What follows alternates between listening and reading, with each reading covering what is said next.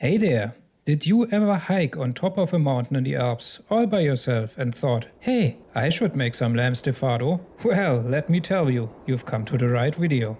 It's quite an easy dish. However, it takes time, like any good pot roast or stew. Let's begin by marinating our meat. Now traditionally, this stifado seems to be prepared with beef, so you can use that if you like. I had bought some lamb shoulder, and these are the rest of the ingredients you'll need for the marinade. A cinnamon bark, some cloves, some bay leaves, olive oil and red wine. I had some Spanish Tempranillo because I couldn't get any non-sweet Greek wine. Also chopped garlic, which I forgot to show here. Okay, first we need to wash and pat the meat dry before trimming the silver skin and sinews. While we cook the meat for some time, it might not be enough to get those tender. Just cut off anything you don't like. I'm no expert when it comes to cutting meat, so I might have used the wrong knife or technique, but in the end the result was perfectly fine, meaning I didn't waste too much meat by trimming. Alrighty, we'll mix it with our seasoning ingredients and I'll chop up the garlic which I had forgotten. I covered it with foil and let it sit in the fridge overnight, but I'm sure you could theoretically let it marinate for less time. You know, if you are in a hurry. Let's say a couple of hours should do.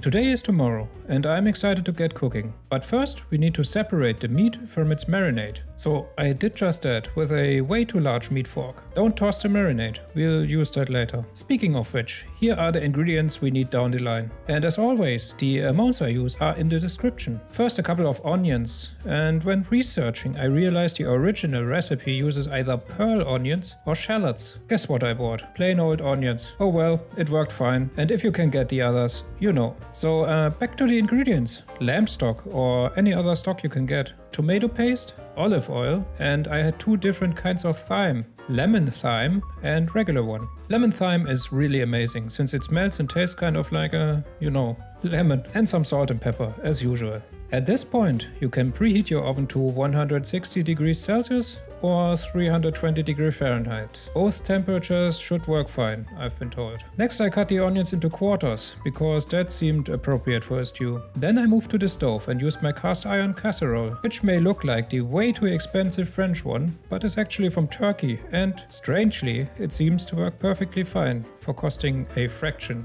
of the real one. I'll add some olive oil and set the temperature to high heat. Once it reached the smoking point of the oil, I quickly added the meat. I gave the meat a roasting from all sides and threw in the onions and the twigs of thyme. Now in hindsight, I maybe should have bundled the twigs together, but more on that later. After some stirring, the onions had browned a bit and I deglazed with the stock. I unceremoniously added the marinade, once again forgetting that I might have to fish out the bay leaves and cloves, but more on that later. Then it was time to stir in the tomato paste. Close the lid and move it to the preheated oven. I realized that the casserole had become quite hot, so next time I might consider oven mitts. I also stuck a spoon into the door to let the steam escape. Now the stifado has to stew for around an hour to an hour and a half. Give it a stir around the 30 minutes mark. While the stifado is in the oven, you can maybe make a salad and prepare the pasta. We chose some gritaraki, also known as orzo or risoni, which looks like larger rice grains but is made like most pasta from semolina, which is a durum wheat flour. After an hour I tried a piece of meat and it was soft and almost fell apart, so I moved the casserole back to the stove for final seasoning. Now the moment of truth arrived, where I had to remove all the thyme branches and the bay leaves and cloves, which was a bit tedious. I should have just used a tea egg and put them in there, like in the Rotkraut video. Oh well, I managed to remove all the pieces eventually and could move on. I seasoned with salt and pepper to taste. I felt like I had to thicken the sauce a bit, so I added a couple of teaspoons of cornstarch dissolved in cold water. I let the temperature rise until it boiled for a minute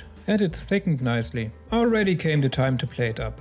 I had painstakingly plucked a couple of thyme leaves while waiting for the stifado, but they added a nice bit of fresh flavor and looked pretty. So that's it. Now while neither my wife nor I are fans of, you know, the sort of stronger gamey tasting meat, we both enjoyed the lamb stifado tremendously. If you are the same and made your way around lamb so far, then give this a try maybe. Well, I hope you enjoyed this and maybe I'll see you next time if you want to hear another tale.